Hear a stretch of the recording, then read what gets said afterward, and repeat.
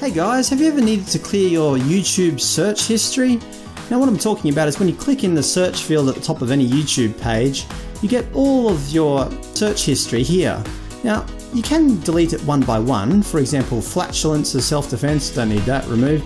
A better approach to penile zipper entrapment, remove. The possibility of unicorns, bye-bye. Can pigeons tell a Picasso from a Monet? No. Erase bad memories, keep good ones? Nope. Even chickens prefer beautiful people?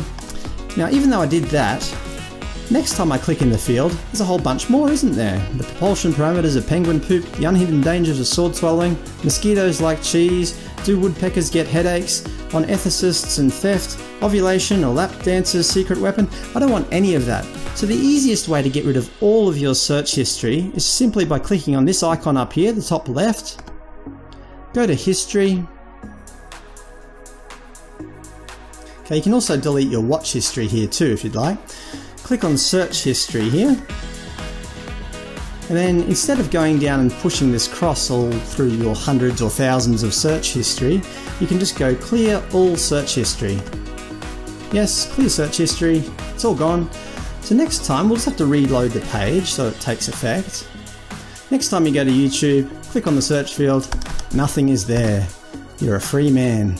And that's it. That's how you clear your YouTube search history in one foul swoop.